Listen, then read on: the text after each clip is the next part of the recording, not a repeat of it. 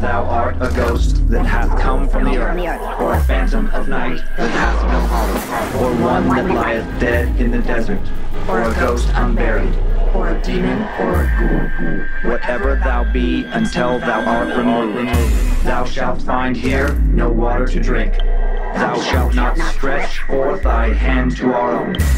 Into our house enter thou not. Through our fence break through thou not. We are protected, though we may be frightened. Our life you may not steal, though we may be scared to death. Welcome to Scared to Death, Creeps, Peepers, Roberts, and Annabelles. I'm Dan. Hey, Dan. I'm Lindsay. Hello, Lindsay. Hello, sir. 106 today. More terror for everyone to get lost in. We're in deep now. A couple quick announcements in the show. We have a new Demon Tea shirt and mug set in the store. You can get them individually at badmagicmerch.com. Looks so cool. Reminds me of Japanese Oni artwork, I think is how you say it. What's that? It's like these masks, sculptures, paintings. It's with like little horns coming out of the mouth. It's also a lot of traditional like Japanese like tattoo kind of art. That style. Is that like the or maybe that's Thai where they like tap it into you? That I believe is Samoan. It's Samoan? Or like Pacific Islander, that style. This is so random? Tahitian and stuff. Randomly, I saw Guy Fieri was getting a tattoo like that. I don't know why I know that. Maybe he's Pacific Islander. I don't know. No. I think he was on a trip with his kid. Okay. Traditional. Yeah, it's a very distinctive kind of look, and I love it. Cool. And if you're like, wait, what is that? You'll recognize it when you see it. You're like, oh yeah, that style. Yeah, I looked at it before the show, so I know what you're talking about. But then when you called it out, I'm like, oh yeah. I have last week's set. I have the mug from, this is my favorite thing because I love everything gold. Yes. And look at how dope the coasters are. That more medieval stained glass look. They're so fun. Proud to remind everyone that the Bad Magic Productions charity of the month is the American Nurses Foundation Coronavirus Response Fund for nurses. And we'll be donating $15,400 of our Patreon subscriptions. So thank you, Roberts and Annabelles. Way to go, guys. Nurses have bore the brunt of the work the past 18 months, with the pandemic. And the Response Fund provides mental health support, direct financial aid, education, and evidence-based information and overall advocacy for nurses. So if you want to find this charity, just go to the link in our episode description, or you can just do a Google search, Coronavirus Response Fund for Nurses. Easy peasy. Easy peasy. Easy peasy. And then you had some a book announcement to mention. Yes. And everything is fine. I just realized that last year, because it was the first year doing it, every week it was update.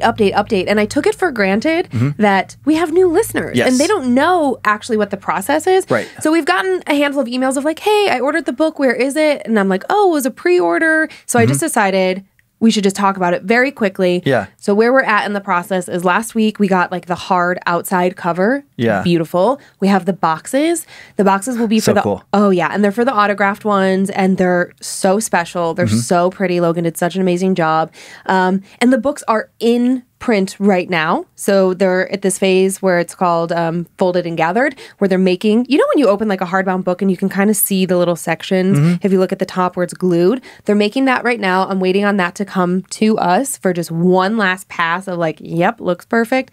And then, they're already printing them, so I can't really change anything, but it's all formality. And then, we should have the books. It still looks like it'll be on schedule to have the books in our hands, end of September, beginning of October. We'll sign them, we'll ship them out, get the pre-orders out. Everyone should have their pre-orders by Halloween. It looks like that is still holding true. And then that's that. And that's that. We're going to have some extras on sale after the pre-orders go out. We just don't know. The way that printing works is there's like an over-under. So we just kind of are being vague with that on purpose because we don't know what's going to happen.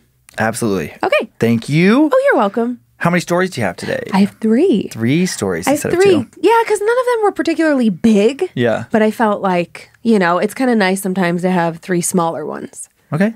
Yeah. I have some smaller ones too. I have 2 stories, kind of. The first is a collection of several stories. Okay. So a bunch of smaller stories from Montana. Ooh. Most of them set in Great Falls, which isn't really that far from Coeur d'Alene, where we are, especially as far as driving in the West goes. It's funny when you talk to people on the East Coast, they're like, 5 hours. My God, that would get you like through 2 states. Right. Like here, it's like, that's not a bad drive. No, not at all. Very interesting sightings, most of which involve law enforcement officers going on record with what they thought they saw. Oh, that's cool. We haven't seen anything like that in a while. And then we're going to head to rural Nebraska between Doniphan and Grand Island to look into some lore that surrounds the Witch's Bridge. and I'll share an encounter tale from the 1960s regarding this bridge. Is there an island in Nebraska? You know what? I actually don't know how the town. It's about a 50,000 person town, if I remember correctly. And I want to say, oh my gosh, I'd be guessing if I said what part of Nebraska. I think it's like South Central Nebraska. I don't know if maybe there's an island along the river that goes through town or something. How is that? No, it's definitely not on the coast. I thought my geography was way off. It's the most not on the coast. It's kind of right in the center. Most no coast. Are you ready for our first story? I am. Can I get settled in? Get settled in. A little bit of setup. Look at these cute voodoo doll socks. Oh, those are cool. They kind of look like your like Layla Trela. Mm-hmm. And you have a special Layla Trela this week. Like a demon Layla, a little red devil Layla today. Give it a sniff. I can't smell anything. Oh. Do you have COVID? No. I'm just kidding. Because I could smell it. Huh. Well, maybe. Maybe a little cinnamon, hot cinnamon? I don't know. I can't really tell. All right. So let's get into this first story. In Great Falls, Montana, just over a 5-hour drive, as I said, from right here in Coeur d'Alene, some police officers are among those who believe that one of their jail cells is haunted. Some sheriff's officers, I guess, technically. The Old Cascade County Jail was built in the early 1900s, directly across the street from the west face of the courthouse. And Bob Edwards, Cascade County Sheriff from 2010 to 2018, and a deputy and detention officer for another 18 years before that, claims he saw a strange mist floating through the old cells on a video monitor. It spooked him, and to this day, he has no explanation for it. His experience will lead us into some other unsettling Montana ghost stories, many of which involve, again, law enforcement officers. Time now for the tale of Montana's most haunted. One day, Bob was doing a lap around the perimeter of the old jail. Like many pre-modern jails, the building was built with cells on one side of the building and an apartment for the sheriff on the other. Many years ago, in the early 20th century, the sheriff was often required to live on the premises. Sounds absolutely terrible. Bob was upstairs in the apartment one night when he heard footsteps coming up from the rickety stairs. Initially, Bob figured someone, maybe his deputy downstairs, was trying to play a trick on him, and he opened the door quickly. And then to his shock, there was no one there. He went downstairs and asked his deputy, Mike, if anyone had just gone upstairs, and Mike looked back at him, clearly confused. "You're the only person up there, Bob," he replied. "Nobody else is here." Bob then told Mike there was no way he was going back up there that night to check things out. He was admittedly spooked. They both had a good laugh about it, and then Mike and Bob settled in for the rest of their shift on the ground floor watching the video monitor. And after a few moments, Bob pointed to the video monitor trained on the hospital cell, the cell where sick or injured inmates were treated and held. "Mike," he said excitedly. "Mike!" Mike looked up and his eyes took the scene in. They grew wider until only a thin strip of iris was visible around his large pupils. "The mist," he whispered. "Where's it coming from?" As they watched, the mist seemed to blow and swirl around the room. It looked like cigarette smoke, but far too much for one person to produce. And who would be in the jail smoking a cigarette? Mike said he was going down to investigate. Once he was standing in the cell, he looked around and shouted up towards the camera that he didn't see any mist. But Bob still saw the mist on the monitor, and as he watched horrified, the mist began to surround Mike, like it wanted to cover him entirely. Mike raised his hand to see if he could feel it, and then the mist quickly shot off the screen. "The window!" Mike called. From downstairs, his voice sounded far off and ghostly, like something in the mist had taken a piece of him with it. Bob prayed that it was just the echo. "Bob, the window!" he yelled. That was when Bob saw that the windows, which he had never messed with, which he had just verified were closed when he had done his perimeter check, were now wide open. Bob was terrified, goosebumps raised on his arms. He also felt ridiculous. He'd been a corrections officer in charge of 300 burly guys before, and now he was afraid of some mist? He was too embarrassed to talk about what he saw that night for a long time. He thought maybe he and Mike had just worked themselves up and assumed a paranormal explanation for something that was probably totally explainable. Probably. But a few years later, he would experience another incident that would turn him into a true paranormal believer. After everyone had almost managed to forget about the mist, the Sheriff's Explorers Post, a program for young people interested in a career in law enforcement, decided to put on a haunted house at the old jail and raise some money for their program. Bob said he'd help out, though privately, he didn't really want to get involved. He hated that it still bothered him, but he was still spooked about that mist and didn't love the idea of trying to make their jail look any scarier than it did already. After dark the night before it was to open, he let one of the most seasoned detectives go downstairs and put the finishing touches on some decorations. The detective headed down, and then a few minutes later, bang! A big metal door slammed shut, echoing throughout the jail. Bob thought there might be a transient downstairs and unholstered his gun, but when he got down there, he just found the detective. A person who had been on the scene of gruesome murder cases and never batted an eye, and now he was trembling badly. "Bob," the detective said, "I went down those stairs, shut off the lights, and I will never go down there alone again." And he refused to say anything else about what he'd seen. He was as white as a ghost. And then behind the man, Bob saw the mist again. Not wanting to scare the detective, he didn't want to say anything, but he knew now without a doubt that what he'd seen before was all too real and definitely paranormal. And Bob Edwards isn't alone when it comes to tales about the old jail or other spooky places around Great Falls.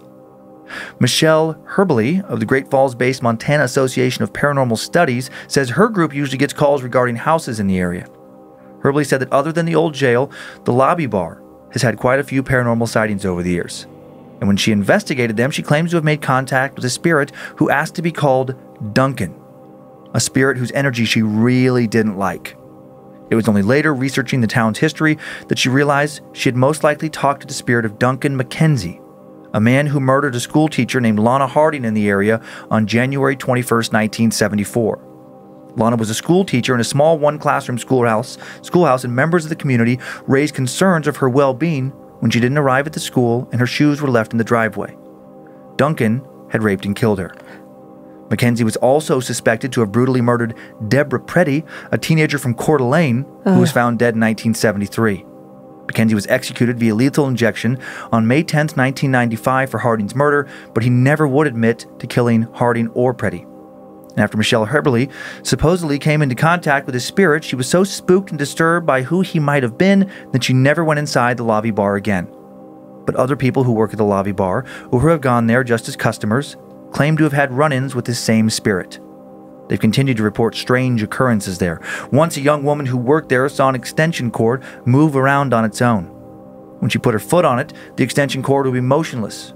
But as soon as she took it away, it would start to snake across the room again. She worried before running out of the bar that if she stayed any longer, it might snake its way up and then around her neck. Duncan had choked that poor school teacher to death. Many of those who'd worked at the lobby bar have made sure to keep the basement door firmly locked, believing that some kind of negative energy comes from down the stairs. But simply locking a door is not enough to keep Duncan downstairs. Tara Fatz, former and possible current manager of the lobby bar, says that despite the shut door, some things still creep up and out. She once had to deal with the hostess, a woman named Jennifer, abruptly quitting mid-shift because she kept complaining of invisible arms wrapping around her, squeezing her.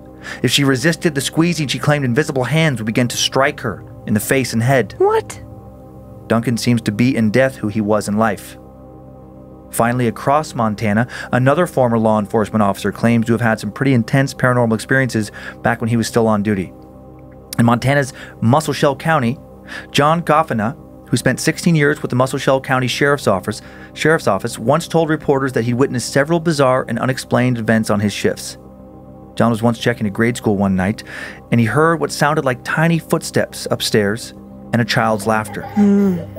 When he walked into the room where he heard the laughter coming from, the laughter abruptly stopped, and then he froze in his tracks. In the thick dust of the abandoned classroom, he found himself staring at a row of tiny, fresh footprints leading straight to an open window. Then, outside, where the little person would have had to have gone, out in the fresh snow, there were no footprints. It was as if the laughter just vanished. The little laugher just vanished, which is exactly what John thinks happened. Another night, he went to high school after a report came in about suspected vandalism there. When he entered the gym, he distinctly heard some footsteps again, coming from somewhere on the other side of the gym, like someone was running across the gym. Thinking it was the vandal, he ran towards the sound. As he sprinted across the gym, the motion detector lights came on. No one was in the gym with him, and he immediately began to wonder why he'd set off the motion detection lights when the other person hadn't. Maybe he thought whoever he heard running wasn't a person at all. Not a living person anyway. John's most direct and intense paranormal experience occurred when he was no longer a deputy. He once went to the hospital in Roundup, the county seat, when he had a bad allergic reaction. He was lying on a bed when a nurse wearing a uniform that looked like it came from the 50s or 60s entered the room. Tired from a long day out and in a bit of pain, John initially didn't think a lot of it. The woman came in, talked to him a little bit, took his vitals, and left. But then a few minutes later, another nurse came in to take his vitals again. "I've already been seen," he told the second nurse, who looked at him skeptically. She explained that they'd been swamped all day, that there was no one on duty who would have been just wandering around looking for something else to do. John then described the first nurse, gave the woman's name. The second nurse told him there was no one by that name that worked there, that she hadn't heard of a nurse by that name ever working there, didn't know anyone who matched the physical description he gave her. John now had no doubt he had been seen by a ghost. John Goffina and Bob Edwards are both now retired from law enforcement. I imagine both still get the chills looking back on these experiences, thinking about some things that go bump in the night and how they aren't always trespassers or criminals. Sometimes they're things that can't be arrested. Eek. Yeah, some spooky ones. The little footsteps ones got me the most. Could you hear something in your headphones when you were telling that story? No, I saw you got weirded out a few times. I know. My heart is racing right now. I was hearing like a little, I don't know how to explain the sound. It sounded sort of like someone talking, but it also sounded like a zipper. Weird. Yeah, not comfortable at all.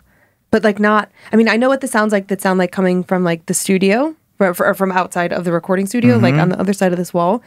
There's nothing there. I know what it sounds like when a car goes by. It wasn't anything like that. Then I thought, I'm like, is it my breathing? You know how sometimes like you're, it kind of catches and you sound a little wheezy? Yeah. But I don't think that's it. I don't feel. I didn't want to breathe hard into the mic, which is what I'd really like to do is just give like a big like. Yeah, I don't know. But I don't think that's it. I'm very uncomfortable. I'm on high alert today. I know. We'll talk about that at the end. I know. We'll talk about that in between. In between, yes. My stories and yours. Yeah. Yeah. Some stuff. Weekend scares to talk about. This first picture, Old Cascade County Jail. Just a picture from the outside. Cool old building. Yeah. The next picture, this is a picture of former Sheriff Bob Edwards, the man I mentioned, on the stairs talking about where he saw those footsteps. Or, where he heard, those footsteps coming up behind him. And that's the jail? The old jail. There's a new one now. I was like, wow, that's an interesting setup for a jail. Yeah, this is the one that had the apartment in it. It was like, a combo kind of building. They have a new one, much more modern facility now. And then this is that Bob Edwards again, describing that mist he saw. That's creepy. Mm-hmm. And it was so crazy that one could see it, like the person on the camera, watching on the camera could see it, but the person in the mist could not see it. Mm-hmm. That is so uncomfortable. Mm-hmm. It makes you feel like you're losing your mind on both sides. Right. Absolutely. And I could not find a photo of John Goffina over in Muscle Shell County. I did find an artist rendition of what that 50s ghost nurse may have looked like. She's hot. Mm-hmm. So that could have been her. Could have been who checked on him. Or then there's one more photo of this is again just artist rendition of what she might have looked like. We don't know. Yeah. She's like a Vargas girl. Nice. Oh yeah, I forgot that was the name for that style. Oh yeah. I always think of just like pinup, but Vargas that's a person's name, right? I believe an illustrator who was famous for drawing images like that. I'm 99.9% sure. I think you're right. I forgot about that. I remember seeing those books. Okay. I liked that little collection of stories. I thought there were sometimes like the smaller ones when it's just like quick hits. I know. That's how my stories are. They're not as spooky to me sometimes because I'm not as invested in like this, big like arc. But those ones did spook me, especially like the dust footprints. Yeah, the little ones. I can just picture it so distinctly. The little ones actually sometimes scare me more because it's like right to the point. And it feels like you're not fucking around. Like you are just like, I was scared. Yep. This thing happened. Yeah. Did I tell a story about a haunted jail? Because if not, then I read one from a fan recently that I was like, I think I flagged it for a future episode. It was really interesting. I want to say we have. No, I know that I have before. But I don't think I've told mine. I don't know if we've had a fan story from a haunted jail. Okay. Yeah, I think we've had a few before from around places. Yeah. It's hard to remember. Mm-hmm. Well, one not that long ago was in New Mexico. I do remember that with the scorpions. Remember being dropped from above? No, on my side. Yeah. I was just thinking of those in general. And then there was one in Pennsylvania, I think. But yeah. And then that video, like the security camera stuff reminded me of that episode we did not that long ago. I think it was your story. And there was like a thing crawling down the hall. Like the person watching the security footage could see it and then it like couldn't see it. Oh, yes. In Japan. I want to say Hong Kong, I think. I can't remember. I know it was not in the States. Yeah. Might have been Japan. Yeah. Ooh, buddy. Not great. That was the... oh, God, it just freaks me out. Hello Kitty murder. Is it the Hello Kitty murder? Mm-hmm. Oh, yes, it is. That's a very graphic episode. Yes. Yes, but man, was that a story. Are you ready to move on from Montana and southeast to Nebraska? Yeah, take me to Nebraska. We're gonna head from the New West to the Old West. Ready for some witch folklore? Oh, yeah. I'm a little witchy. You're a little witchy? quite a bit of spooky setup with this one. Just north of the tiny town of Doniphan, Nebraska, between Doniphan and Grand Island, because it's a very coastal state, is a bridge that has been the source of many horror tales, both old and new, Witch's Bridge. It's named after a woman who once lived, supposedly, in an old house at the end of the bridge. According to local legend, she was believed to have dabbled in witchcraft, or at least that's what she was accused of. And one night, some scared local townspeople decided to form a vigilante lynch mob. Oh, no. Take what they considered to be justice into their own hands. They decided to kill who they believed to be a heretic. And when they made it to her house that night, they grabbed the poor woman, dragged her out of her home, hanged her from a tree directly in front of her home. Jesus. And again, according to the legend, in her last moment, she cursed the house and the surrounding land. Once dead, her body was then unceremoniously dumped into the creek below the bridge. Oh. The bridge next to her home was soon renamed, not officially, of course, but locally, Witch's Bridge. Her house still stood, but was now vacant, and horrible things followed. Over 100 years ago, there was a terrible freak accident on the bridge. Railroad workers were trying to free up an ice jam they had built up against their own nearby rail bridge, and some residents stood on Witch's Bridge to watch some dynamite explosions. One of the blasts made the Witch's Bridge shake violently, and a young mother holding her baby stumbled. Oh my God, no. Dropped her baby. No. The doomed child fell into the freezing creek below the bridge and was never seen again. Oh, God. Some claim to have seen the witch's face staring back up from beneath the water where the baby fell. The poor mother is rumored to have spent the rest of her days wandering the creek, looking for the body before falling asleep one night, heartbroken, and never waking up again. There have been numerous fatal car accidents on the bridge over the years, and in 2007 it was the scene of a brutal murder. Many believe these incidents have added to the bridge being haunted. They think that now those who drive past at the wrong time of night or try to stop on the bridge may have an encounter they will not soon forget. Some say that if you leave your car on the bridge and get out, an invisible hand may grab you and pull you towards the side of the bridge, try and toss you over the side, pull you down towards the water below. The witch's former house still sits at the end of the bridge. People have reported seeing the rocking chair on the front porch slowly rock back and forth, even when there's no breeze in the air. An online forum commenter who got out their car to investigate saw the rocking chair and felt a cold breeze float past. And then, when they got back into their car and tried to speed away, they felt a thump, like they'd hit something. They got out, found a dead dog on the bridge that had seemingly come from nowhere. When they looked back as they drove away, the formerly dead dog was somehow now alive and staring back at them with glowing red eyes. The most horrifying encounter stories seem to have happened on full moon nights. People claim that if you walk to the center of the bridge during the full moon and peer down into Weeping Water Creek, you might see a reflection of either your own corpse or the witch's face staring back at you. Recently, another online story has surfaced, not a first-hand encounter tale, but one passed down from a grandmother to her granddaughter. A user named Katie wrote a blog post about the Witch's Bridge, sharing her grandmother's story. A senior year challenge went horribly wrong many years ago when a group of teens decided to tempt some of the legends that swirled around the witch during a full moon. Time now for the tale of the Witch's Bridge. November 1964. It was my last year at Grand Island Senior High School. I was 18 and dating a boy named Michael. I was a goody two-shoes, and Michael was a daredevil who hung out with the local troublemakers. My parents hated him. For the past 10 years, there have been a challenge for Grand Island High seniors to cross Witch's Bridge with nothing but the light of the moon to guide them. Oh. If you didn't complete the challenge, you'd be mocked during graduation ceremonies. Some even believed that if you didn't do it, the witch would curse you and you wouldn't graduate. I had no idea who started this challenge, but I knew almost every senior at school had done it. Michael kept mentioning the challenge every few days, testing the waters to see when I'd be ready to go with him. I didn't want to. I'd always been scared of ghost stories, and I was scared of the dark.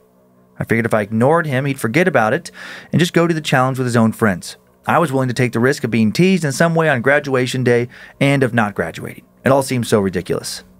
If I got embarrassed on my last day of school, oh well, I was determined to go to college and move on from the area anyways. Mike picked me up on a Friday night for a date. We went to the diner and chatted about school. Diner always throws me off. I always want to say dinner when I first see it. It's okay, we forgive you. We went to the diner and chatted about school, graduation, and Michael's dream of getting hired as a mechanic at the local auto shop. Cute. We stayed until it was fully dark outside. Want to get out of here? Mike asked, flashing me a grin. I'm not ready to go home yet. We won't. Come on, let's go.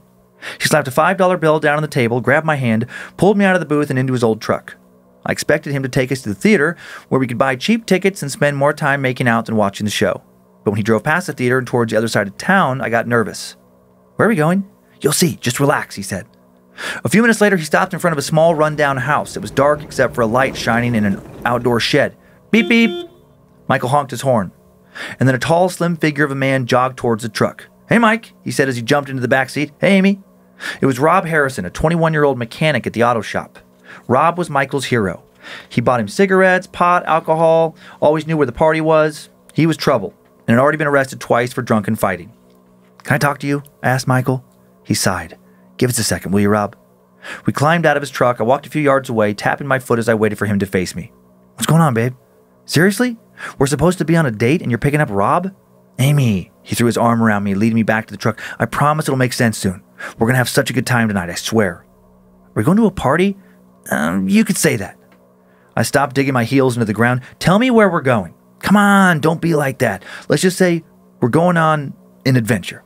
We have one more stop before we get there. I stewed silently as Michael drove down the road into his neighborhood. To my surprise, his little brother Chris, a sophomore, jogged out of the house and hopped into the truck. Hey, Amy, he grinned at me. Hey, Chris, what are you doing here?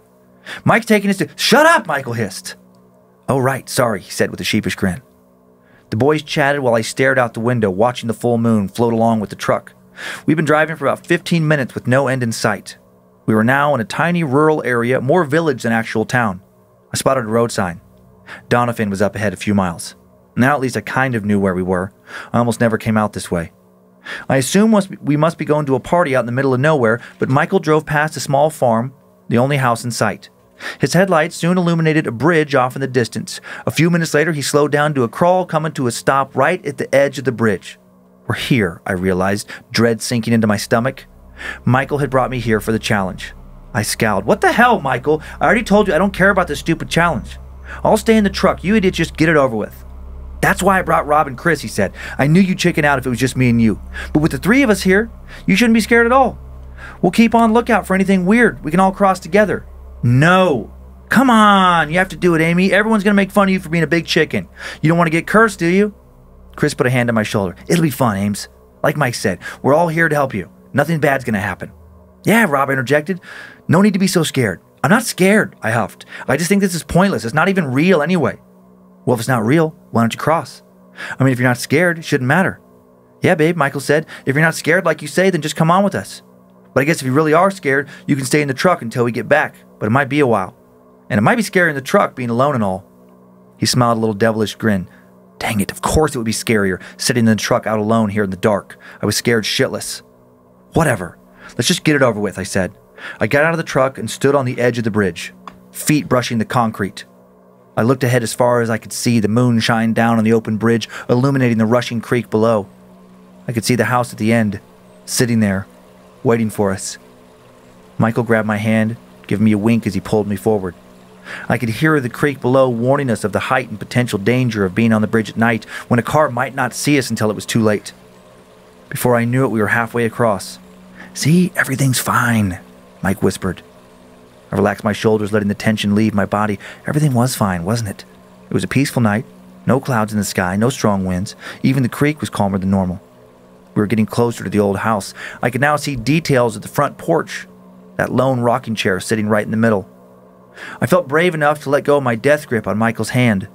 But then, just as I let go and took my first step forward on my own, a cold, strong breeze whipped past me, almost like the wind you feel when a car drives past you on the sidewalk.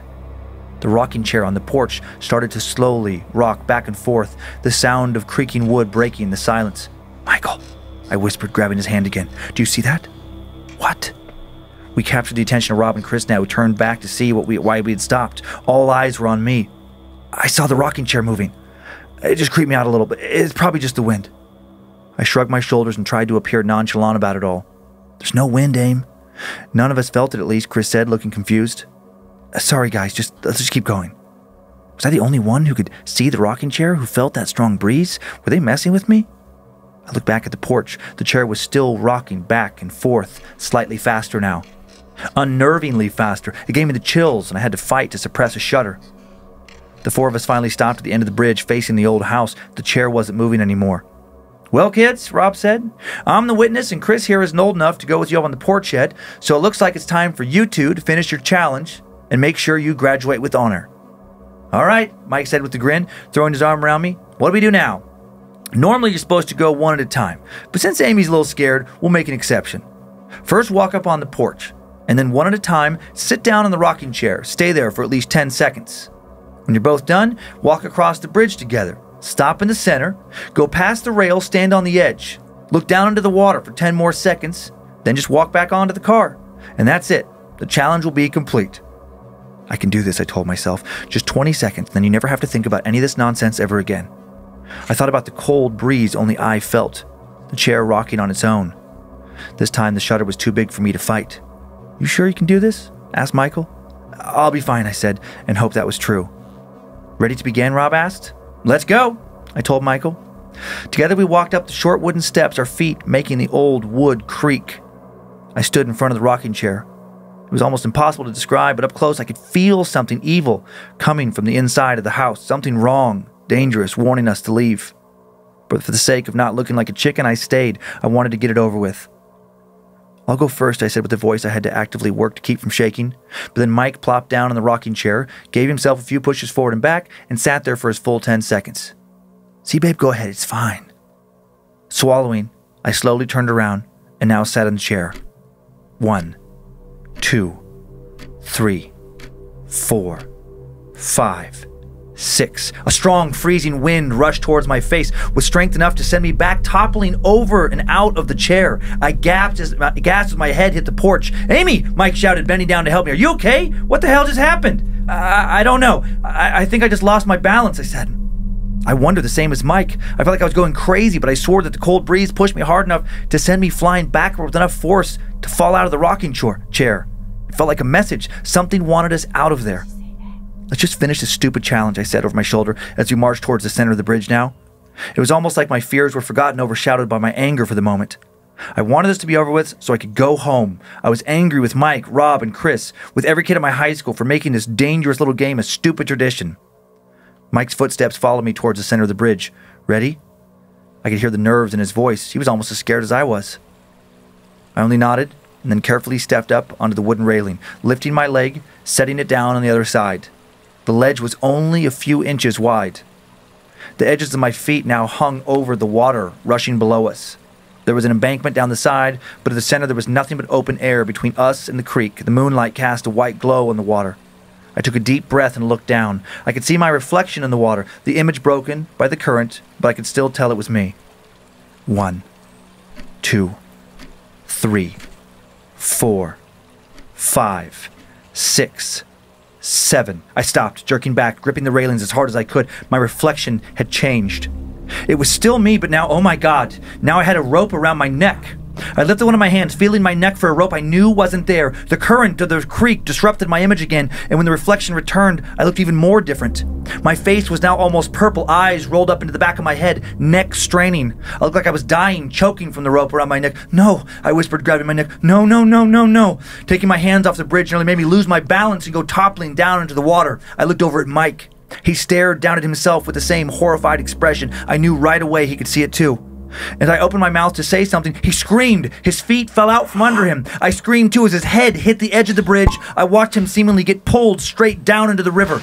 Mike, I screamed. Rob and Chris echoed me with their own shouting. They scrambled as fast as they could down the embankment, racing into the water to catch him before the current pulled him away. I climbed back over and scurried down, running into the freezing water. Rob and Chris splashed around, searching for him. There! Mike was caught in a tangle of branches by the shore. I ran to him as fast as I could, pulling his face out of the water. Mike! I shook him. He now moaned in pain, but he wouldn't open his eyes. I found him! Over here! Help me carry him!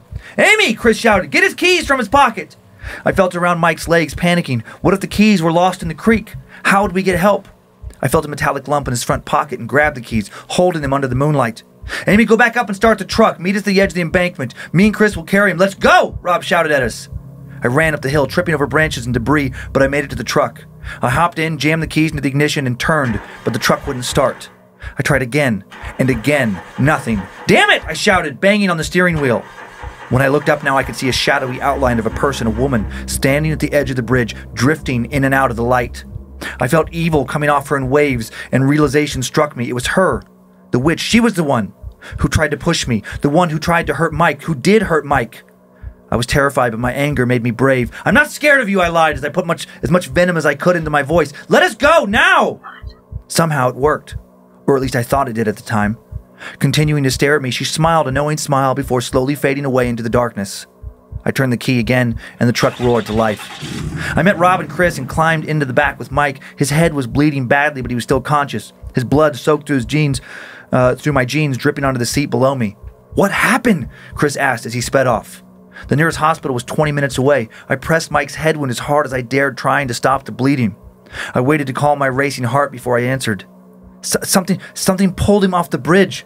We were looking into the water, and I saw... God, I don't even know what I saw, but it was me. I was dead. I looked over, and I know Mike saw it too. Next thing I knew, he was getting dragged into the water. I know it sounds crazy, but it happened. We never should have come here. This is so dangerous. And now Mike is going to die, and no one will ever believe me.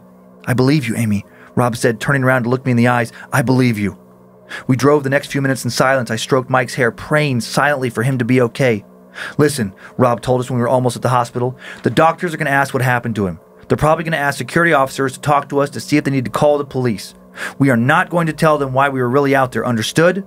We can't lie to the police, Rob, Chris said, throwing him a disbelieving look. We have to, or else they're going to put us all in jail for endangerment, possibly manslaughter if Mike isn't okay. We're going to tell them we were out there for a drive and we got lost. Mike started wandering around the bridge. He fell down from the embankment, not from the center. Do you got it? We got it. Then we reached the hospital a few minutes later. Rob and Chris carried Mike inside while I parked his truck before also walking in. Once inside the doors, I looked down at my pants. They were covered in Mike's blood. Oh my goodness, honey, are you hurt?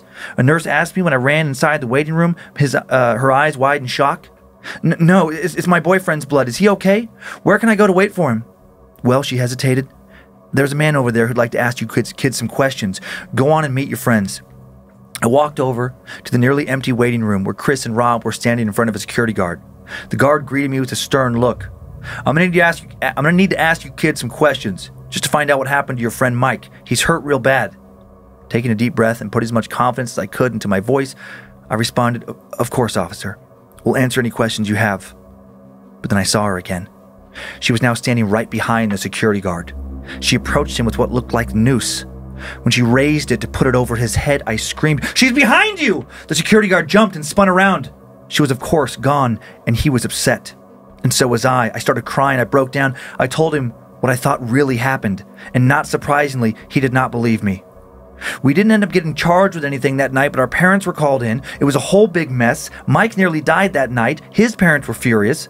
Everyone suspected we were covering something sinister up. Even worse, Mike became suspicious of me. Because of his head injury, he had no memory of everything that happened that night. He just heard the two of us were looking, standing next to each other down into the water, no one else around, and then something pushed him off. And Chris and Rob, they never actually saw anything paranormal that night. And while Rob told me that night that he did believe me, I don't think he still did after a little while. Not when everyone else seemed to suspect I was hiding something, that maybe I had pushed Mike. Why would I do that? I did leave the area after I graduated. I couldn't leave fast enough. And I haven't come back many times since. Not long after I left town, my folks moved to Lincoln, where I was, and have been ever since. There was no reason to come back. I've never been quite the same since that night. I got married, I've had a family, lived a pretty good life. But I've always felt a little bit afraid, because sometimes I still see her. I'll see her face in the mirror. I'll see her shadowy form in the corner of a room. Sometimes I'll see her behind whoever I'm talking to. Worst of all is when I see her in the water. Only a few times since then I've gone near water in the moonlight, and every time I have, when I've looked down into the water, it's her face, not mine, I see staring back at me. If it wasn't for her, I don't think I'd be afraid of dying someday. But I am. I know, I can feel it in my bones, that someday when I pass, she'll be waiting for me on the other side. My God. Spooky. That was so scary. And what a dumb senior tradition. Mm-hmm. So dumb. I was so angry about that. And I was so mad at Mike for making her go when she didn't want to go. I hate, it's like like peer pressure? It's a teenage boy thing specifically. And I've only ever, I've only ever experienced that kind of peer pressure in my teenage years from boys. Oh, you're such a fucking baby. It's like, fuck you. I'm fucking logical, you dumb shit. And that is exactly how it feels. And you can try and be logical. Oh, okay. you're smarter than me. It's like, yeah, actually, I am. Because teenage boys, I think more than girls, feel invincible. Yes. And they're more daredevil and they have more adrenaline and all of it. And meanwhile, we're like, okay, I'll just clean up the mess. Here we go again. And it kind of carries over. I just have a few photos here. First is, they're not the best quality, but it's just what was available. This is the Witch's Bridge photo. That's exactly what I was picturing. Okay, and then this next one is the old railroad ties from that railway bridge near the Witch's Bridge with that incident with the woman and the baby. Oh, yeah. So that's where they were dynamiting over there, and it shook the bridge near them. Could not find a pic of the old witch, but maybe this is like an artist rendition of what she might have just looked like. Also, super hot. Interesting. Man, you were really into Vargas girls when you were prepping this episode. You trying to give me some subtle hints or what? Hey. It's okay. Hey, all right. You look great in that outfit. Halloween. Here we come. Here we go. Here we come. Oh man, that was a lot. That was a lot. I wrote one note at the beginning. I just wrote the name of it because I was so deeply into it. Okay, good. That was fucking scary. And what an awful position to be in. For Amy, where she didn't want to go. She was so scared. She knew better. I mean, just safety alone. Forget about the witch. Just doing. Well, yeah, just standing on the edge with like a couple inches on the other side of the railing. Don't be a fucking idiot. That's a death wish. That's a death wish. Because even if you're like sober, even if it's the middle of the day, there's running water, flowing water beneath you, which means there's condensation on the bridge, which means it's always slippery. Because it's steel and water and like, come on. So dumb. So dumb. So that just like was so upsetting to me. And then she was forced into it. She didn't want to be there. And then no one believed her. And that is infuriating. Yes. And Rob's a fucking douchebag. Get a life. 21, hanging out with high school kids, like encouraging them to do stupid shit. Oh, Rob. There's always a Rob. There is always a Rob. Hanging around the high school. I won't say the name of mine, but there's always a Rob. We had a Rob hanging around. Yep. Yeah. I won't say the name of mine either. He wasn't a bad guy. Nope. Mine either is actually great. Yeah. It's like, I don't know if he ever got married, but I know he's got a kid. And he was always a nice guy. He just was, I think of Matthew McConaughey, Daisy Confused. Oh, yeah. I keep getting older and they keep staying the same age. All right. Oh, my God. All right. His whole life. That poor guy, he either loves that phrase or hates it. Oh, yeah. Hopefully he embraces it where it's like it helped launch his career. Yeah. I mean, he would still say it. When we worked with him, he was like still pretty into it. So. Oh, fun. Oh, that's right. I forget you worked with him years ago. Yeah. Good guy. You said he was like real hippy dippy, but a good guy, right? Yeah, really good guy. Yeah, cool. Yeah, very sweet. Very sweet. Not big on deodorant, I've heard. Like he just, natural living. He had just come from surfing. So, okay. Cool. I couldn't. That's sweet. That's so McConaughey. I'm like, I love hearing that. Yeah, of course he just came from surfing on set. Yeah, in along the PCH, when you get into Malibu, there's that really lovely, it sounds silly, but trailer park, and it overlooks the ocean. Oh, I know exactly that. Yeah. That's when he was up there living in his Airstream. And God, I love it. We went there for a fitting, and we were like, where is he? And his assistant was like, oh, like he just... He's surfing. He'll be right back. He just came back from surfing. And fuck yeah, he is. He came back from like the communal showers, like just a towel wrapped around his waist, barefoot. Oh my God. And just so sweet. Just like the most down to earth. It was right before he met his wife. And like he just, I think it was like maybe right around the bongo incident. I don't remember the bongo incident. It was like not too long before or after that. When like somebody came to his house, it must have been after that because he wasn't living there. Or there was like reports of him like living in his house, just like being really high playing the bongos. Sweet. Right? Am I making that up? I've never heard that, but that sounds I'm going to get an email about this. I know I will. But he was great. And then, we worked with him for several months and his mom came to set and she was the cutest, sweetest thing. Like he's just a decent guy. That's awesome. Like wholly decent. I've never met him. The only like secondhand encounter I had was years ago. I was doing this. It's been gone for many years. It was Huntington, West Virginia, a little comedy club like Pullman Square, kind of a really cute part of this downtown. Okay. And there was some movie where he played a high school football coach. I never even saw it. I think there was like a plane crash involved somehow. That's not Radio, is it? We Are Marshall. We Are Marshall. Is that what it was? That's a movie, yes. Okay, yes. okay. Well, he was in town before I was there, not that long before, filming there, and he stayed at the same hotel. It was like the one kind of cool little hotel in town. Right. And I was asking like the front desk clerk about him, like, how was he? And he was like, great. And I guess he like got a lot of attention, and people kind of because he would go for a run every morning, and he'd go for a run with his shirt off. Of course he would. Like through downtown. And I guess it was like, people once they figured out he is a specimen. They figured out like what time he was running. Like all the local girls were like, oh, we got to watch Matthew's running by. That is funny. I love that. Oh, that's great. That's great. Okay, so before I dive into my stories, should we talk about why I'm particularly on edge? Oh, yes. This is all your fault. It is 100% my fault. And I just, before you... Wait, you said 100% my fault. Yeah, I said it's 100% your fault. Oh, yeah, gotcha. And before you tell everyone what happened or is happening, I just want to say that previously we were worried about like me being scared and me keeping you up all night and you not getting any sleep. Right. And now, my, how the tables have turned. Or as Kylie would say, how the turns have tabled. How the turns have tabled. I know I was going to say that, and I'm like, but you guys don't know our family inside joke. So I got about 2 hours of sleep last night, and I'm fucking cranky, and I'm tired, and not thrilled. It was just this is your fault. It was so random. We had a great time Saturday night. We never have company. We're trying to like do that more, like have more of like adult friends and have them over more. Because we just don't like people. I like people. I'm so busy. We're just like, we're very particular about who we spend our time with. And we're very protective of our space and our sanctuary. Okay, yeah, that's fair. Yeah. Well, we had Jeff and Liz over, and it was such a fun night. Oh my God, and then our great. nephew Emerson. Hello, Emerson. I know he listens. Hi, he was so great as a guest. Had so much fun, and so it's Emerson and like Kyler and Roe were hanging around. It was just fun. It was really fun. Jeff is like he's a mixologist. He really is, and I mean he was whipping up. What did he give me like?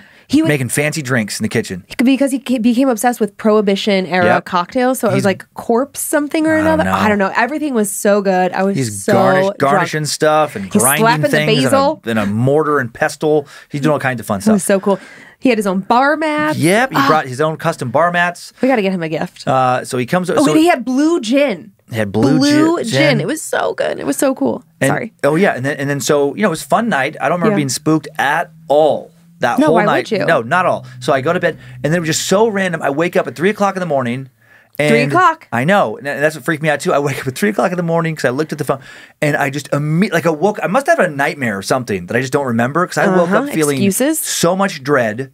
And then just like this powerful feeling of like, don't look at the mirror. And I was freaking myself out. And it sucked because I was so thirsty because we'd been drinking. Right. And I really wanted, I was like, you're going to have a headache in the morning. If you don't get some water now, which luckily I didn't. Thank God my body likes drugs. But so I was like, you're going to have a headache in the morning. You should go up and get some water. But I just could not bring myself to get out of bed. I can't believe you didn't wake me up. I didn't want to wake you up and then get you scared because I knew it'd get you scared too. It's too late now. I know. It's not like you were not going to tell me you're the world's worst secret keeper. I know I am. And I felt like in my mind, I was like, if I look over the mirror, there's going to be some darkness coming. No, I thought there was something in the room with me, and I just didn't want to look at it. And it freaked me out so bad I couldn't fall asleep for a while. Like that's the most scared I've been in bed. And then I was mad at myself for being like a baby and being scared. And I just kept saying like, just get up, just go get your water. And then I was like, I'm not getting my water. And so I just stayed there thirsty until I eventually fell back asleep. That was like the most scared I've been in bed since I was probably like a kid. I mean, and it came out of nowhere. Because that's how it is. And I love how you were like, oh, like maybe I was having a bad dream. No, what happened is real. Like, I know you don't want to give any validity to it, but that is the thing, is that it's like, it's so overwhelming with the feeling of dread. Yes. And that's a terrible, so today's Tuesday. So you told me this that was Saturday. So on Sunday, you were like, oh, I had this dream. And I thought I saw something in the mirror. And I was like, what? And I'm like, what was it? You're like, I don't know. It was like dark. And I'm like, and I said, I don't want to hear about it. I don't want to hear about it because I don't want that imagery in my head. And then yesterday, somehow it came up, or you brought it up, like maybe you were flashing back on it. You didn't want to hear about it again, though. I brought it up last night, Monday night, and you didn't want to hear about it again. I know, because I was like, I don't want to hear about it. Like, you started to talk about it a little bit more, and at first I was like, okay, you should just tell me. I should just get it over with. I should know what you saw. And then you were like, well, I don't really know if I saw anything. I just like maybe like some darkness in the mirror. And I just tried to brush it off because I didn't want it to get into my subconscious. And we were working on stuff late at night, horror stories. And you were listening to fucking Trent Reznor scary music. It was too much. It was too much. I'm taking a break from drinking drinking right now, so I couldn't even dull my senses. It's just like all the things. I did not want to be high. The last thing I needed was a weed gummy to eke up the paranoia. So we get in bed, and like per usual, you got in, and 5 minutes later, you're fucking out, snoring loud. Awesome. Oh, for you. So I'm doing like the nudge, the quit snoring, the I hate you pushes, the like I can't fall asleep. I don't remember any of that. Of course you don't. And I have the blankets up over my head because now I am so scared because who sleeps closest to the mirror? I do. And when I was prepping my stories, there was like somebody who talked about a mirror. I'm not sharing that story today. They were talking about a mirror and like, I know you're not supposed to face the mirror because it's a portal. And I was like, oh my God, I can't face the mirror, but that's my favorite side to sleep on.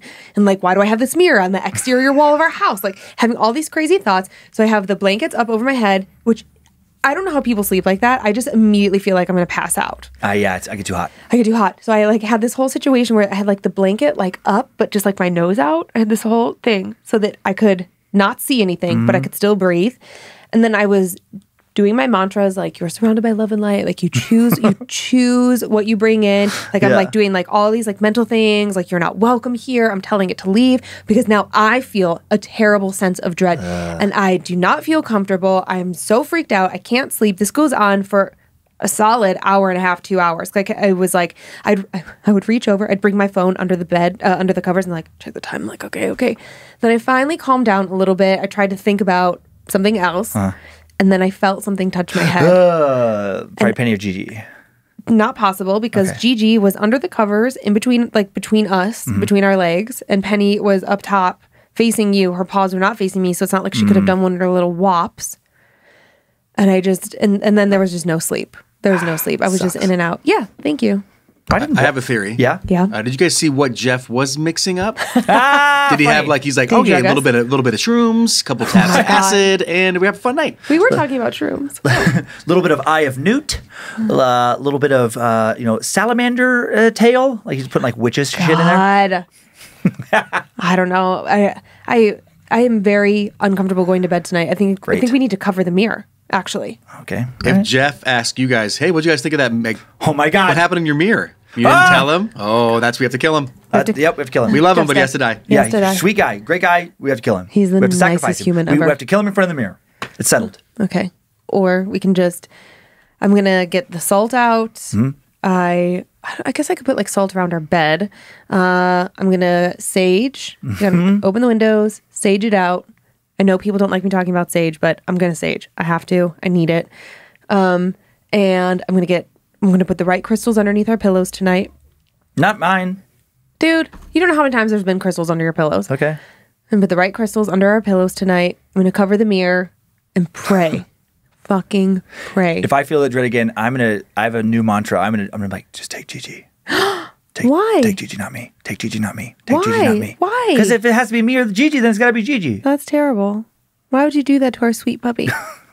No, if you feel it again, I think you should wake me up. No way. Yes, way. I would rather. And you're gonna feed off the fear. And then I'm already there. What fucking difference does it make? What difference does it make? Telling me afterwards or in the moment? It would be better for you to wake me up in the moment, calmly say like, "Hey, I'm scared, and I feel like there's something here with me." I would, because then you could have verification, or I could be like, "Oh God, you think what you're saying?" I like the verification angle. Oh, it's just like we have like this like rack. Oh man, what I think is that what I'm hoping is that you were just having a bad dream or whatever, and then we have that rack on our wall that holds blankets, and they do make like a weird shadow. Yeah, because the shape is like the hook is like this, and the blankets hang, so it kind of is a ghosty, classic ghost shape. Yeah. But fuck you, man. I'm so tired. I'm so mad. I told Dan earlier I came in, I was like, I'm fucking cranky. He's like, why? I'm like, oh, because I didn't fucking sleep. So now I'm mad at you. Okay. So there you have it. Do you need some water? No, I'm good. Drink more water during the day, okay? Okay.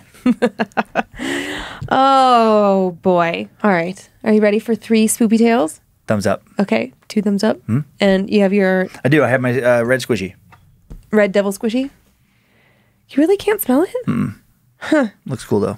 I know, it is cool. I forgot. I meant to grab the notes of the email from the girl. Those are from the Cleveland show. Oh, cool. And, oh, God, she gave them really funny names. Because there was a Layla, there's that one, and then there's another one that looks like that. And she gave them funny names like Albert and I don't know. They were really funny. Okay.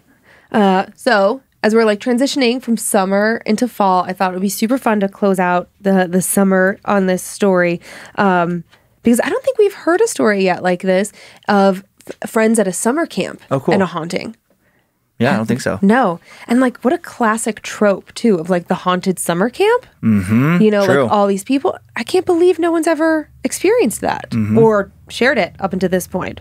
So I don't know. I'm going to say stick with it to the end because it wraps up really nicely at the end. Cool. Okay, here we go. What are you thinking about? Nothing. Okay, you seem distracted. I was imagining that you're thinking about the ghost still in our house. Oh, no. Okay. All right. Hey, Dan and Lindsay. Oh, sorry. The title of the story is Something's Spoopy at Buena Park Inn. Hey, Dan and Lindsay. In the summer of 2015, I had just turned 18, and my very Catholic mother shipped me off to a religious camp for the next couple of weeks, as she did every year. That year, the camp was being housed at Buena Park Inn, right across the intersection from Knott's Berry Farm in Southern California. Mm-hmm. A bit of setup. Buena Park Inn basically set up like a motel, all the doors of the rooms leading directly to the sidewalk outside. The camp had reserved an entire block of the rooms. My room was at the very end of the row, and I was sharing it with my friend Lauren and a couple other girls. Next door to me was my friend Veronica with her 3 roommates, and further down the hall was my friend Bella, and then near the end were my friends Elizabeth and Bianca was Bella's sister, and they were sharing a room with 2 others. Now, onto the spooky shit. The first day we were there, we were all given key cards. Mine worked just fine, but quite a few of my friends had issues with their key cards not working. A quick trip to the front desk, however, and we had new ones set up, and everything was fine for about a week. And then it happened. One night, Veronica's roommates were heading to bed, but she decided to stay up a little later to take a shower. Her bed was closest to the bathroom, so she figured it was no big deal. She showered quickly and hopped into bed quickly in the dark.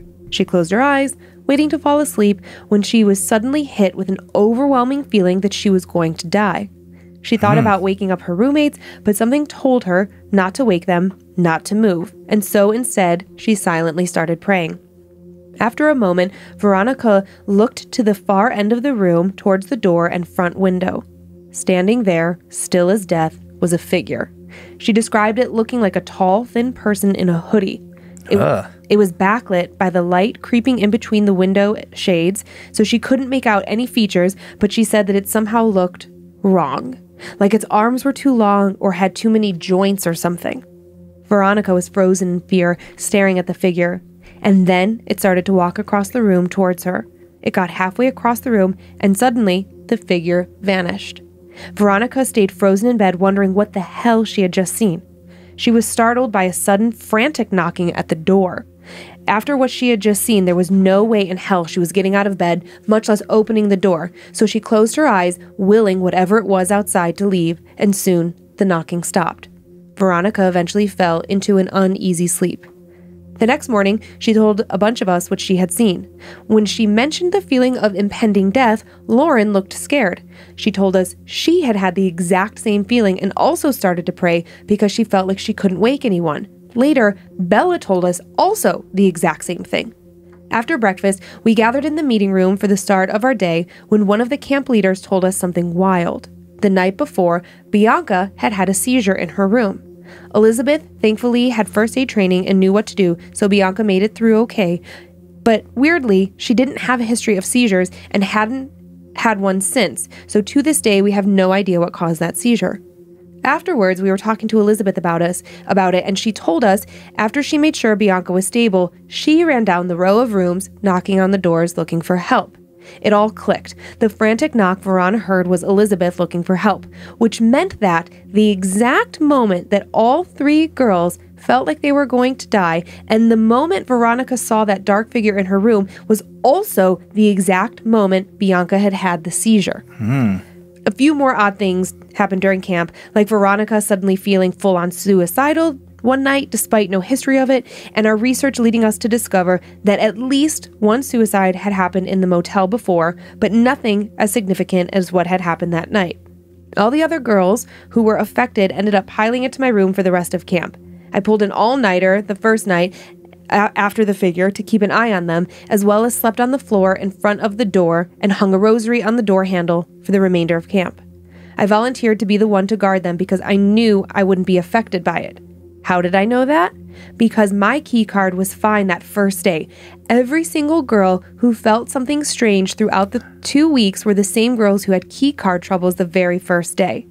Thanks both for putting together such an amazing podcast that entertains peepers like myself.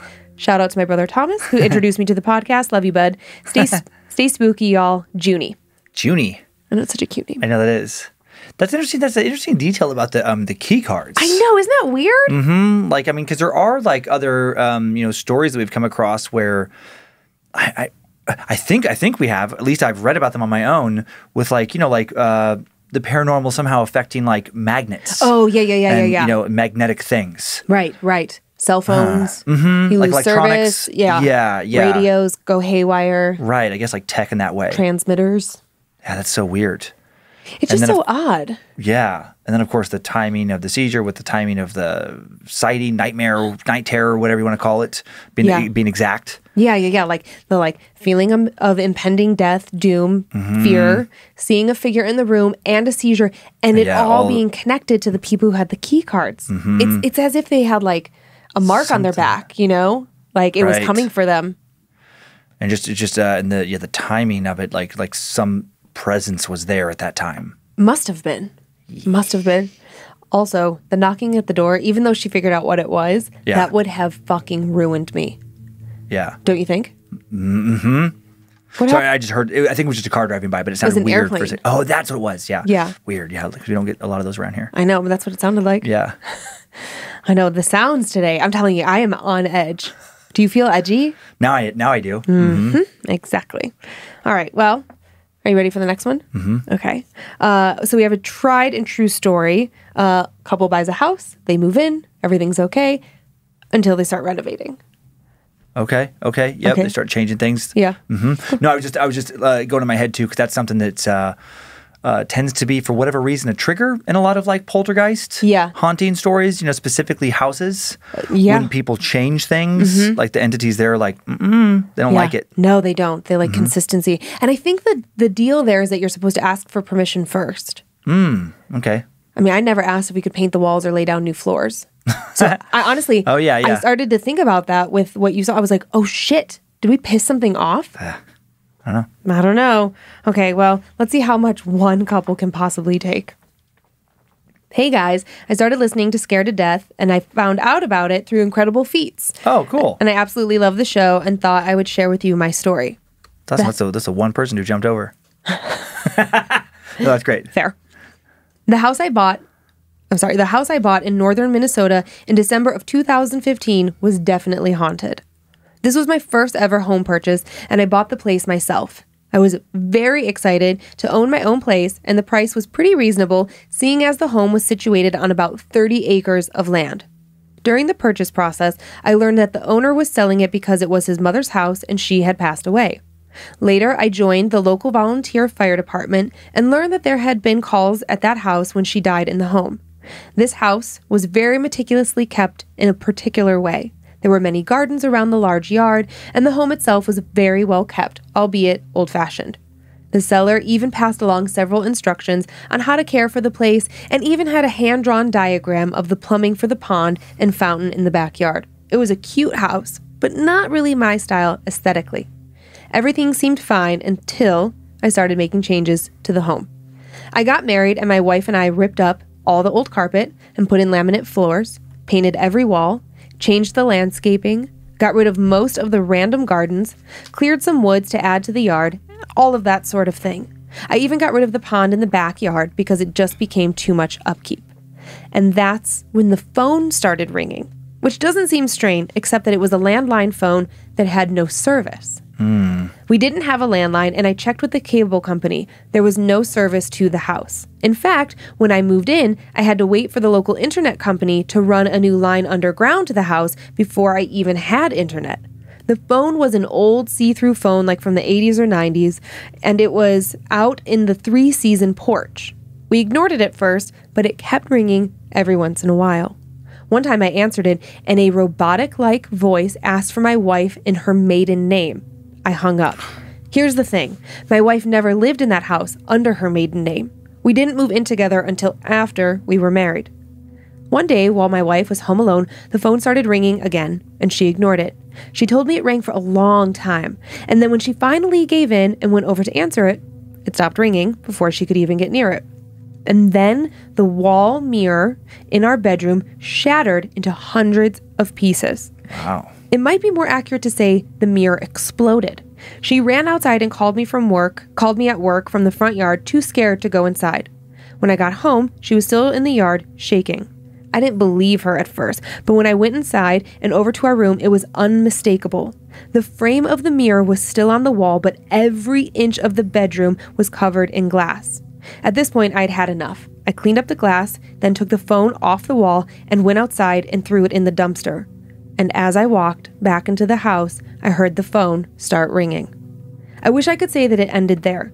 For the next few years, things started going wrong in every way. We had water damage in our bedroom, and we had to move into the guest room while I fix it.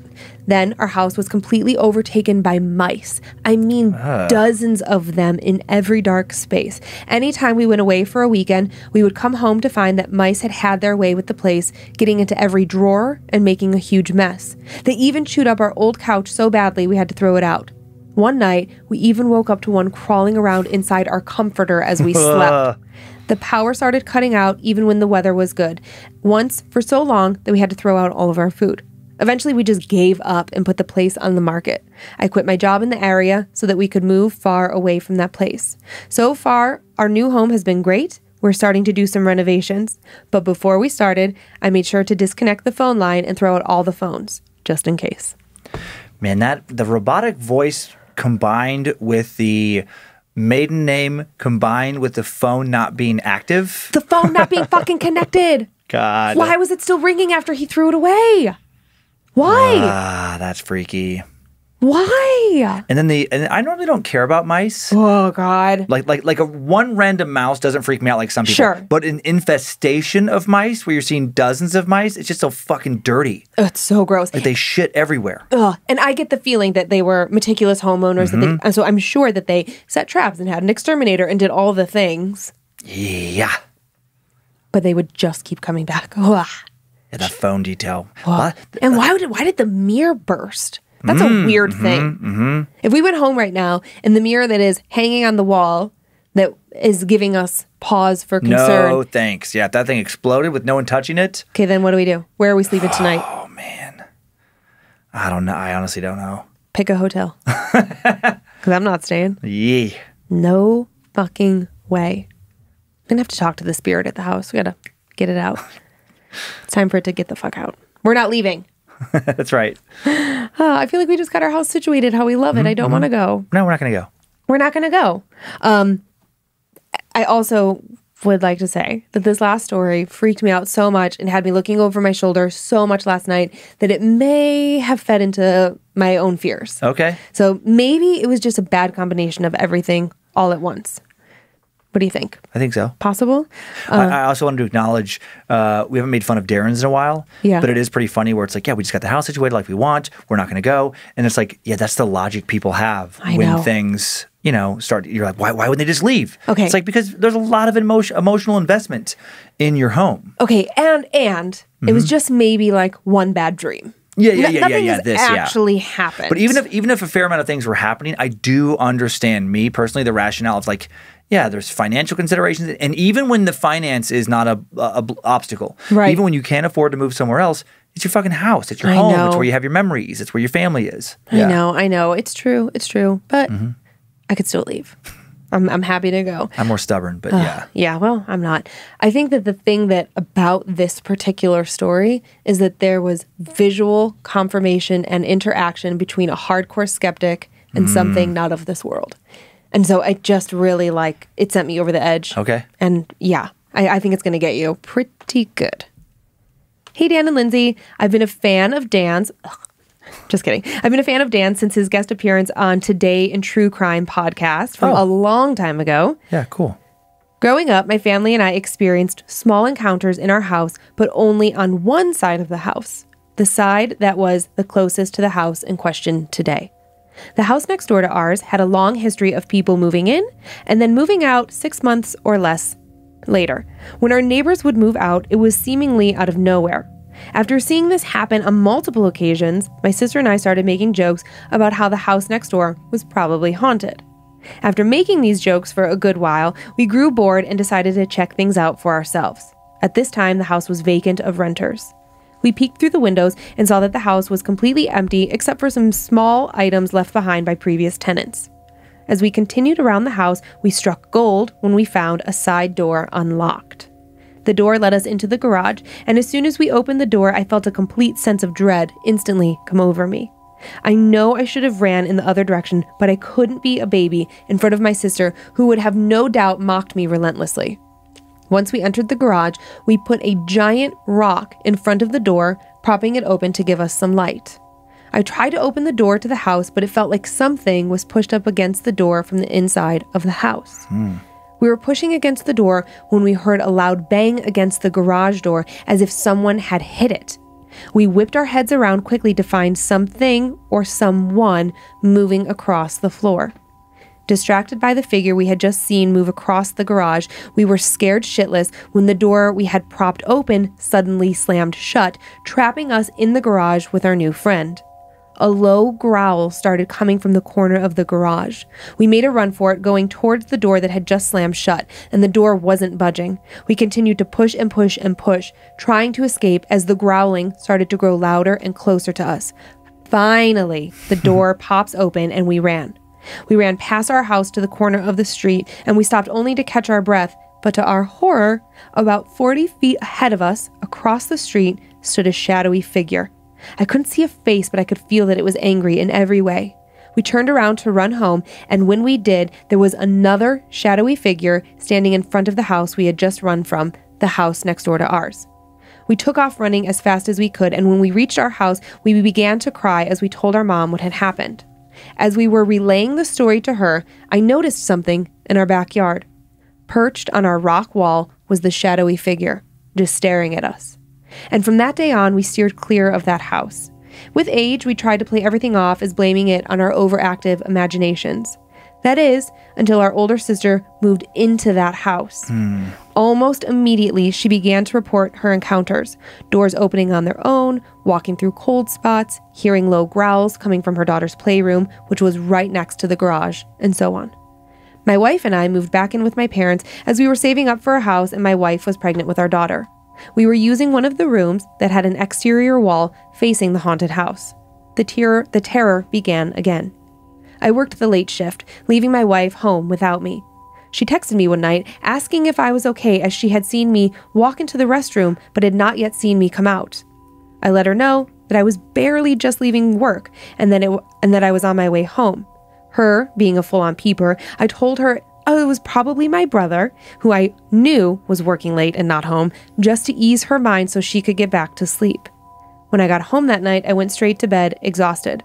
I woke up later to get some water from the kitchen. I didn't bother to turn on the lights because it was going to be a quick trip.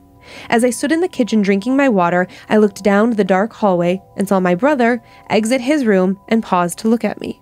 I asked him if he wanted some water, but he just shook his head no and proceeded to walk into the restroom. I put the cup in the sink and began walking to my room, crossing the front door. And at that very moment, my brother walked in, just getting home from work. Me, realizing what had just happened, stopped in my tracks. He asked me, "Are you okay? You look a little freaked out." I simply replied, "Nah, I'm fine, just tired. I'm gonna go back to sleep," knowing damn well I wasn't falling back asleep that night. We still encounter things every so often when visiting my parents' house, but we play the "if I don't acknowledge it, it's not their" game. Thanks again for reading my story, enjoying the podcast every week with my now creeper daughter, Guillermo. Guillermo, oh man. Whew. Right? Those mimic things, I hate it. Doppelganger stuff. Whew, I know. I got the chills because then I put myself in that situation. Yes. And I imagine what if I would have got water the Oh other my night, God. Oh my God. and I'm freaked out and I'm already spooked, and then I see some evil version of me like walk back down the stairs when I'm in the kitchen or something. Well, he didn't necessarily see himself. I know he saw his brother, but still. Or just a shadowy figure. There's no telling what it was. He just made the assumption. Right, gotcha. Right. And then his wife made the assumption that was him. Yeah. In my mind, I made it that this entity can like mimic, which is so creepy. Well, the fact that it like, what did he do? He offered it water and it shook its head. Shook its head no. That's what I don't like. Yeah. I don't like the interaction. It responded to him. God dang. But I don't disagree. I do not disagree. Don't acknowledge it. It will go away. Because my witchy friends do tell me that like the moment you interact with it, you have now invited it in. Ugh. So that was part of why I was like, you're laughing at me, but I was doing my mantras last night in my head, like, you are supposed to envision yourself surrounded in a white light, and you control what comes in or doesn't come in. You have the power to choose whether you acknowledge it and let it in or not. So if it doesn't feel good, you have to tell it to go. It's not welcome here. I don't believe in you. You're not real. I am safe. I am protected. I'm in the white light. Like that's the only thing that gets me through it. And I think it does help. Take Gigi, not me. Take Hot Dog Anderson. Oh my God. Anybody who's been to a stand-up show of Dan's lately, you know who Hot Dog Anderson is. Just a crazy reference, but then Lindsay bought a crazy, it's the funniest costume I've ever seen for a dog. It's the best. She bought a crazy hot dog costume that had it's like the mustard on the hot dog, the little mustard streak lights up. And and she's been having like Ginger wear it, and she's so tolerant. She doesn't care. She took a nap in it. Took a nap in it, ate dinner with her hot dog suit. No, Penny ate dinner with her hot dog suit. Oh, Penny, that's right. Penny was Penny forced to wear hates it too. And if you put something on Penny, she starts to do like a weird like stiff arm sideways walk. She loathes it. So funny to me. But she loves her food enough that she ate with the hot dog suit on. Okay, so do you want to do our Annabelle shout-outs before we mention our other special announcement? Yes. Who first, you or me? I'll go first. Okay. Me, you, me. Gotcha. Okay. I would like to thank the following Annabelles and Ann Roberts. Sorry, just kidding. The following Annabelles for supporting the show: Amber Johnson, Spike Chandler, Erica Hale, Nathan Truckenbrod, Kenneth Green, Stu Pedasso, Katie Dillon. Oh man, I think this was supposed to be Jacob Hammond. I wrote Jacon. When I was typing, sometimes I miss words or letters. Brianna Stevenson, Melissa Johnson, Azaria Holmes, Liz McFeeters, Brooklyn West, Nika, no last name, Robert D. Rowland, Stephanie Rivera, Gabby Gordon, Ellie Tucker, Alex Lebo, Isaac Rivera, Kiki Whalness, Ryan Schaefer, Evelina Malmston, and Nathan Mantlow.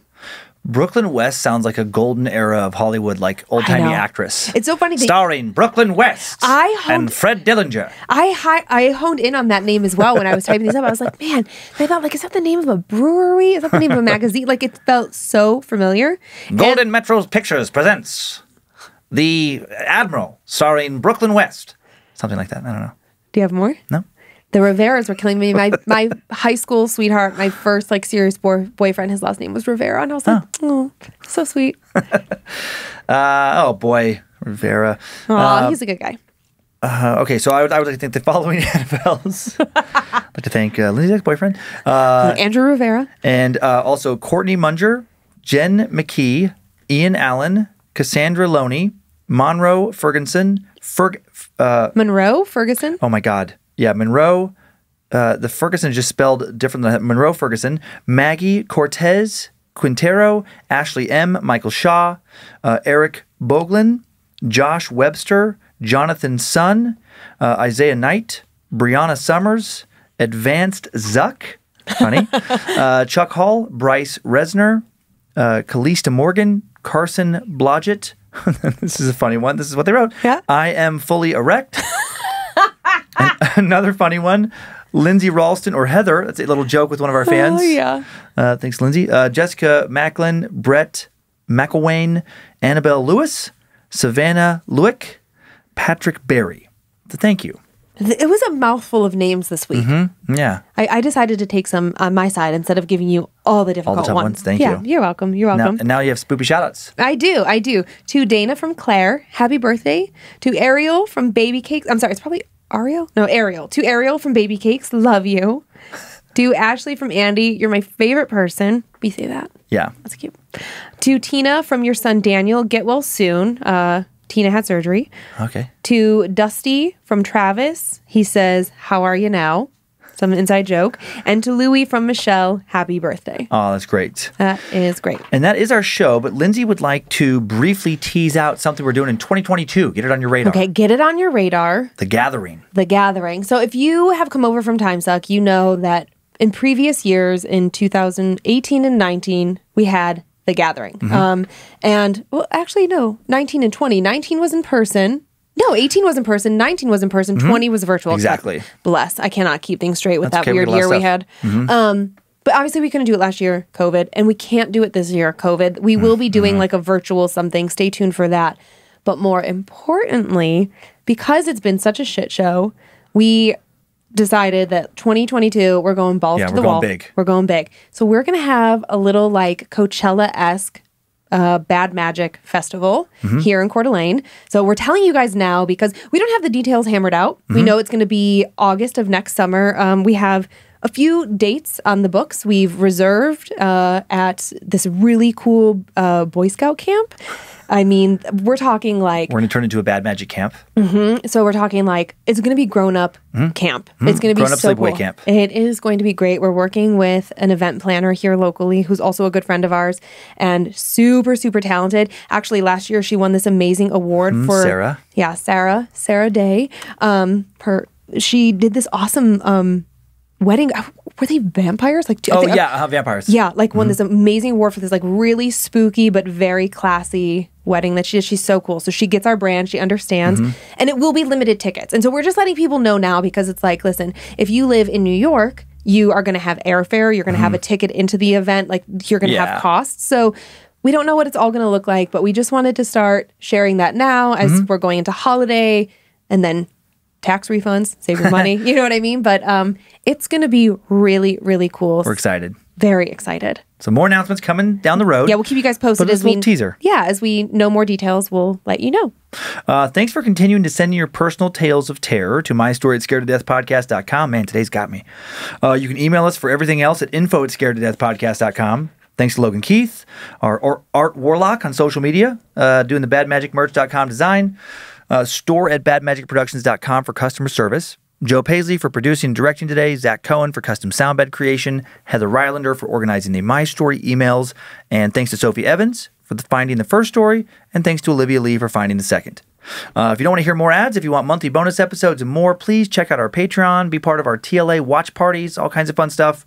And enjoy your nightmares, creeps and peepers. Hope you were scared to death. Bye. If spirits threaten me in this place, fight water by water and fire by fire. Banish their souls into nothingness and remove their powers until the last trace.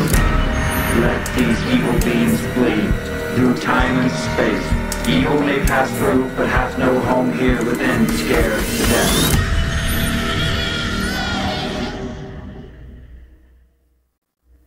Bad Magic Productions.